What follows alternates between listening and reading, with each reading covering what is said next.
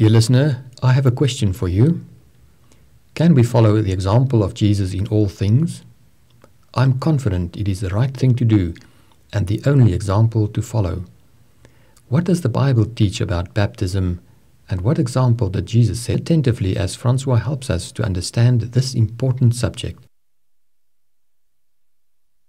Whenever I visit Nazareth with its many trees, my thoughts go out to a certain carpenter who worked here many centuries ago. They called him Jesus. At the age of 30, he bade his family farewell and walked all the way from Galilee to the Jordan River where his cousin John was preaching. It's quite a distance. Let's read from Matthew 3:13-15 about an interesting conversation that took place when Jesus and John met. Then Jesus came from Galilee to the Jordan to be baptized by John. But John tried to deter him, saying, "I need to be baptized by you, and do you come to me?" Jesus replied, "Let it be so now. It is proper for us to do this, to fulfill all righteousness." Then John consented. The baptism of Jesus gave this ordinance divine sanction, not only for that time, but for time to come. Jesus said to John that baptism is practiced to fulfill all righteousness. In other words, baptism is an aspect of righteousness in which all can participate. Jesus began his public ministry by giving us an example concerning baptism. And on the Mount of Olives, he concluded his earthly ministry with the following words concerning this important institution. Matthew 28, verses 19 and 20. "Therefore go and make disciples of all nations, baptizing them in the name of the Father and of the Son and of the Holy Spirit, and teaching them to obey everything I've commanded you. And surely I will be with you always, to the very end of the age." Tell me, according to this verse, what does it mean to make a disciple? It is to teach that person everything that Christ had commanded us. In other words, to become a disciple is to become obedient. You're looking at a baptismal service in the Jordan River. In the Great Commission, Christ made it very clear that he required baptism of those who wished to become a part of his church, his spiritual kingdom. I discovered this ancient baptismal font in Israel at a place called Tabcha. Question: what relationship is there between baptism and repentance? Let's read from Mark 6, verses 15 and 16. He said to them, "Go into all the world and preach the good news to all creation. Whoever believes and is baptized will be saved, but whoever does not believe will be condemned." In apostolic times, baptism automatically followed the acceptance of Christ. When you read passages like Acts 8 verse 12, 16 verses 30-34, you discover that baptism is a confirmation of the new believer's faith in Jesus as his Redeemer. It is very important to recognize the symbolism of salvation in baptism. For instance, Peter refers to the experience of Noah during the flood to illustrate the beautiful relationship between baptism and salvation. Before the flood, people became so wicked that God warned them to either repent or face destruction. How many people believed the message and entered the ark? 1 Peter 3:20 says, "Only a few people, 8 in all, were saved through waters." And now Peter says that the waters that kept the ark afloat and saved the believing passengers becomes a symbol of baptism. Verse 21, "And this water symbolizes baptism that now saves you also." And before you think there is something in the water that saves you, Peter concludes by saying, it saves you by the resurrection of Jesus Christ. The saving power is not in the water, the symbol, but in him whom the water represents, Jesus Christ. We've discovered in previous lectures that there is a substitute doctrine for every true doctrine in the Bible. Concerning baptism, we read in Ephesians 4 verse 5, "One Lord, one faith, one baptism. But today we have people who employ effusion, as you see on this icon, where water is poured out on the candidate. Others employ aspersion or sprinkling of infants, and still others baptize people by immersion. Our English word baptize comes from the Greek word baptizo, that implies immersion. Baptizo is from the Greek word baptu, that means to dip or put under water. If you want to change the color of this beautiful Persian carpet, you will have to immerse it completely in fluid. That is the dictionary definition of baptism or baptizo, to dip or put under water. How were people baptized in New Testament times? Let's go back in time and make some interesting discoveries. I wish I could have been here when John the Baptist was still alive. He baptized people in this water. Let's read from John 3 verse 23 and find out more about those early New Testament baptisms. Now John was also baptizing at Enon near Salim, because there was plenty of water, and people were constantly coming to be baptized. Only baptism by immersion would require much water. When I looked at this mother duck and her little ducks in the Jordan River, I thought of the words of Mark 1 verse 9. At that time Jesus came from Nazareth in Galilee and was baptized by John in the Jordan. Matthew 3:16 tells us what happened after Jesus was baptized. As soon as Jesus was baptized, he went out of the water. I think this is very plain. John immersed or baptized Jesus in the Jordan. After the baptism, Jesus went up out of the water. I once had the privilege of traveling on the desert road that goes down from Jerusalem to Gaza. It was on this road that Philip met the Ethiopian eunuch. Let's read about it in Acts chapter 8 verses 36 and 37. As they travelled along the road, they came to some water, and the eunuch said, "Look, here is water. Why shouldn't I be baptized?" Philip said, "If you believe with all your heart, you may." The official answered, "I believe that Jesus Christ is the Son of God." When I saw this pool of water on the Gaza road, I thought of verses 38 and 39. And he ordered the chariot to stop. Then both Philip and the eunuch went down into the water, and Philip baptized him. When they came out of the water, the Spirit of the Lord suddenly took Philip away, and the eunuch did not see him again, but went on his way rejoicing. Tremendous archaeological discoveries have been made here at Qumran. The people who lived here were called the Essenes, and they also baptized their proselytes by immersion. Research has revealed that the rite of baptism by immersion was also practiced before the Christian era. You're looking at the archaeological proof of this statement. The early church continued the practice of baptism by immersion through the ages. Come with me to the fortress of Masada and see what I found there. You're looking at the ruins of an ancient Christian church. How did they baptize members and converts? This font gives you an answer: by immersion. Let's travel in a southerly direction to Tel Avdat in the Negev.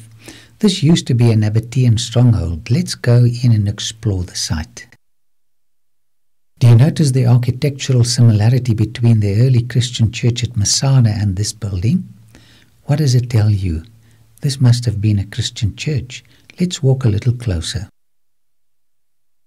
Our conclusion was correct. The early Christians settled here during the 6th and 7th century and built themselves a church called St. Theodorus.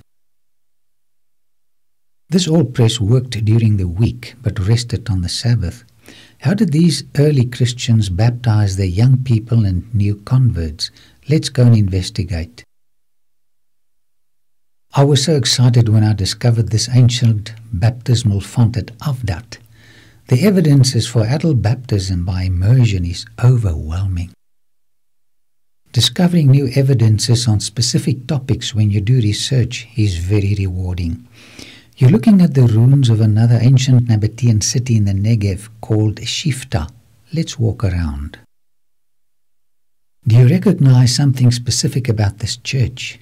The architectural style corresponds to the other Christian churches we visited earlier. And guess what I found? An ancient baptismal font. Those early Christians who came to an understanding of the plan of salvation and bore the fruit of the Spirit were baptized in this font. Before we look into the beautiful symbolism of Christian baptism, let us first discover the symbolism of Christ's baptism. Besides setting an example for us, why did he undergo baptism? I'm reading from Psalms 69 verse 1 while you're looking at the waters of Galilee. Save me, O God, for the waters have come up to my neck. What does covering waters symbolize? Overwhelming trouble and affliction. When Jesus stepped into the waters of the Jordan, he stepped into a prophetic symbol of his future suffering, death and burial. Jesus explains this concept in Mark 10 verses 38 and 39. Can you drink the cup I drink, or be baptized with the baptism I am baptized with? Jesus also used his water baptism in Luke 12 verse 50 to refer to his death on the cross. I have a baptism to undergo, and how distressed I am until it is completed. The message of the cross was central to the baptism of Jesus. And the message of the cross must also be the central theme of present-day baptism. After death follows burial. This is where Jesus was buried after his crucifixion. When Jesus held his breath in the Jordan River, he demonstrated his future death. When John buried him in the water, he demonstrated his burial. And when John raised him out of the water, Jesus demonstrated his future resurrection. Whenever I visit these ancient baptismal fonts, I realize that the early church understood the meaning of baptism by immersion. It conveys such a rich Christ-centered message. Baptism would have had no significance as a symbol of Christ's passion if the early church had practiced a mode of baptism other than immersion. This fellow looks extremely happy. I wonder why. Maybe it is because he stands next to the statue of John Knox, the great Reformation preacher of Scotland. This is the historic church of St. Giles on the Royal Mile in Edinburgh, where he preached and said, "Give me Scotland or I die." What a preacher. But inside St. Giles, I discovered this baptismal font where infants were baptized. When the beautiful truth of baptism by immersion was brought to the Reformation movement, they rejected it and stuck to the Catholic tradition of infant baptism. We discovered that the baptism of Jesus was symbolic of his future death, burial, and resurrection. But what does the baptism of the believer symbolize? Romans 6 verses 1 and 2. What shall we say then? Shall we go on sinning so that grace may increase? By no means. We died to sin. How can we live in it any longer? Verse 3. Or don't you know that all of us who were baptized into Christ Jesus were baptized into his death? Verse 4. We were therefore buried with him through baptism into death, in order that, just as Christ was raised from the dead through the glory of the Father, we too may live a new life. What would you say does the expression mean to be baptized into Christ, or to be baptized into his death? Well, it speaks of a very intimate relationship with him. In the symbolic act of baptism, the believer enters into the death of Christ. And in a real sense, Christ's death becomes his death. He also enters into the resurrection of Christ, and that resurrection becomes his resurrection. Let's carefully study the beautiful salvation message of baptism. The candidate steps into the water like Jesus did. Can you still remember the symbolism of the water of baptism? They represent a prophetic enactment of the suffering, death and burial of Christ. In other words, the candidate identifies with what Jesus did in order to save him or her. For a brief moment, the baptismal candidate stops breathing. What does that mean? Death to the old sinful way of living, but it also represents the death of Jesus on our behalf. Galatians 2 verse 20, I have been crucified with Christ, and I no longer live, but Christ lives in me. The life I live in the body, I live by faith in the Son of God, who loved me and gave himself for me. When was Paul crucified with Christ? Was he one of those criminals who were crucified with Christ? No, he's telling us that when Christ died on Calvary, Paul's sinful nature died with Christ. This is the wonderful good news. When the sinner stands in the baptismal font, he is testifying to the world that he had been crucified with Christ. But this also points to Calvary, where Jesus took our sinful natures upon him and buried them with him in death. Before I baptized this lady, I baptized her son.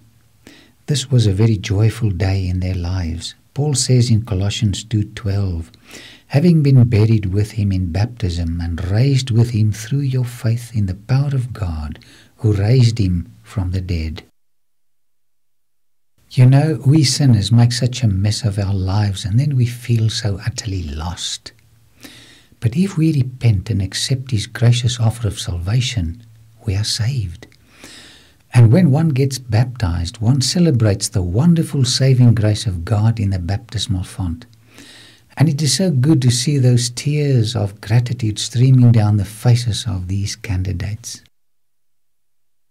In Romans 6 verse 4 we read, we were therefore buried with him through baptism into his death, in order that, just as Christ was raised from the dead through the glory of the Father, we too may live a new life. The minister who baptizes the candidate lifts him or her out of the water. This act refers to the resurrection of Jesus. Just as the Father raised Jesus from the tomb, so too does he want to lift us by his power out of a life of defeat into a new life of victory. 2 Corinthians chapter 5 verse 17, therefore, if anyone is in Christ, he is a new creation. The old is gone, the new has come. The only safety there is for us is to always remain in Christ with all the dependence we have. Let us take a few moments to study the kind of preparation one should make before baptism. The Bible compares the relationship between Christ and his church to a marriage. I still remember all the preparations we made when our only daughter told us about her plans to get married. She and her future husband had to build up a faith and trust relationship with one another before they could get married. The same applies to baptism. Mark 16 verse 16, whoever believes and is baptized will be saved, but whoever does not believe will be condemned. Before you undergo baptism, it is vital to have faith in the atoning sacrifice of Christ as your only means of salvation from sin. But Paul says in Romans 10 verse 17 that faith comes by hearing, and hearing by the word of God. Before I baptized this elderly couple, I did what Jesus told me to do. Matthew 28 verses 19 and 20. Then Jesus came to them and said, all authority in heaven and on earth has been given to me.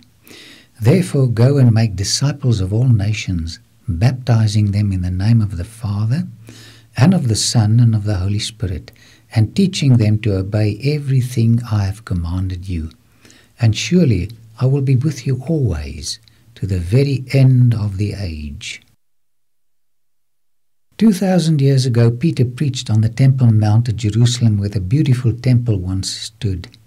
It was during the feast called Pentecost that he told the Jews that they were responsible for the crucifixion of Christ. I'm reading from Acts 2 verse 36. When the people heard this, they were cut to the heart and said to Peter and the other apostles, "Brothers, what shall we do?" Verse 38, Peter replied, "Repent and be baptized, every one of you, in the name of Jesus Christ, so that your sins may be forgiven, and you will receive the gift of the Holy Spirit." Instruction in the Word of God produces not only faith, but also repentance and conversion. In response to God's call, people see their lost condition, confess their sinfulness, submit themselves to God, repent of their sin, accept Christ's atonement, and consecrate themselves to a new life with Him.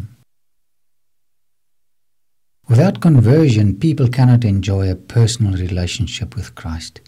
Only through repentance can they experience death to sin, which is a prerequisite to baptism. John the Baptist says to the Pharisees and Sadducees in Matthew 3:8, "Produce fruit in keeping with repentance. Without bringing forth fruit, I will not have met the biblical requirements for baptism." I once visited a church in Athens where I saw the 10 Commandments in Greek. In Romans 6:11, where Paul discusses the subject of baptism, he says, "In the same way, count yourselves dead to sin, but alive to God in Christ Jesus." Before a candidate is baptized into the baptismal waters with its rich symbolism, he relinquishes his sinful life. The law of God becomes the standard by which he will henceforth live. 1 John 3 verse 4, "Everyone who sins breaks the law." In fact, sin is lawlessness. Before a person gets baptized, the Holy Spirit will convict him of the seriousness of sin, and he will repent. John 3 verse 5, Jesus answered, "I tell you the truth, unless a man is born of water and the Spirit, he cannot enter the kingdom of God." I'm so grateful for the work of the Holy Spirit in our lives. If He does not convict us of our sins, how will we ever want to repent? John chapter 3 verse 23. Now John also was baptizing at Enon near Salim, because there was plenty of water, and people were constantly coming to be baptized. 1 Corinthians chapter 12 verse 13. For we were all baptized by one Spirit into one body, whether Jews or Greeks, slave or free, and we were all given the one Spirit to drink. But in spite of the fact that we need plenty of water to demonstrate the theology of baptism, people today baptize infants. Why? Come with me to a town in Italy called Pisa. The people who live here will tell you that their Leaning Tower was completed in AD 1260. The building next to the Leaning Tower is called the Baptistry. It's called by this name because people were baptized here by immersion at least till sometime after AD 1260, when the baptistry was completed. Some historians date the official introduction of infant baptism in the year AD 1350. What a sad day. No longer were people baptized by immersion, as was the practice here at Ephesus. The new theology taught that babies were born with original sin and they had to be baptized in case they should die early. Unfortunately, infant baptism has only one leg to stand on, and that is tradition, Roman Catholic tradition. But God was sending people with biblical light throughout the ages to dispel the terrible doctrinal darkness. One such man was Roger Williams.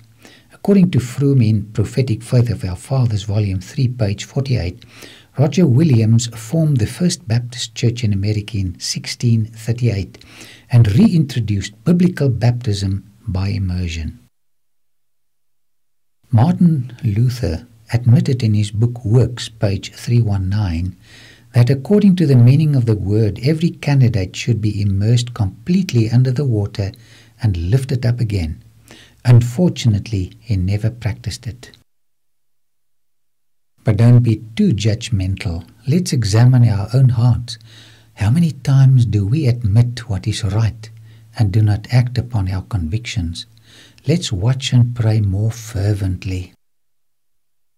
You are looking at the impressive Church of John Calvin in Geneva. In his Institutes, Book 5, Chapter 15, page 19, he wrote, "It is very clear that the term baptism refers to immersion.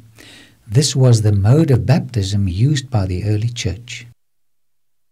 Another great theologian, Karl Barth, admitted that baptism by immersion is biblical.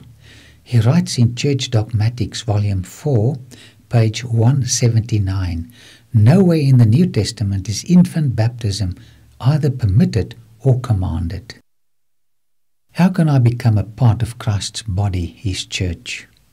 The Bible says this happens through the beautiful institution of baptism. Let's read it. 1 Corinthians chapter 12, verse 13. "For we were all baptized by one Spirit into one body, whether Jews or Greeks, slave or free." What would you say is another word for this body of which Paul speaks? He explains it in verse 27 and 28 and says it is the church of God.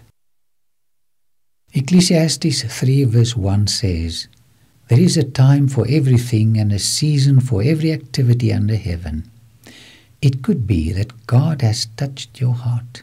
It could be that you've a desire to make a full surrender and be baptized. 2 Corinthians chapter 5:17, "Therefore, if anyone is in Christ, he is a new creation. The old is gone, the new has come."